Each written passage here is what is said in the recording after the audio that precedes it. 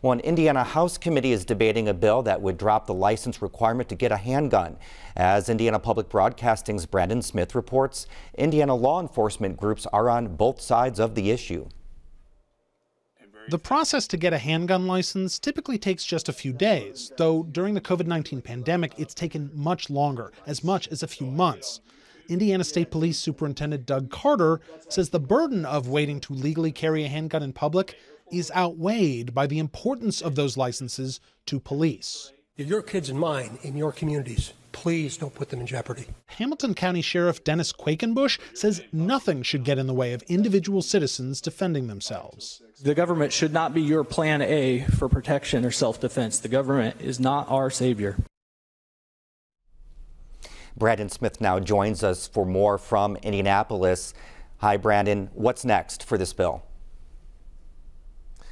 Well, the bill has to pass committee. That was just a hearing this week. And just to make something clear, the current requirement in Indiana is that you have to get a license to carry a gun in public. If you want to get a handgun right now and you're of age and a proper person, you can do that, but only keep it in your home.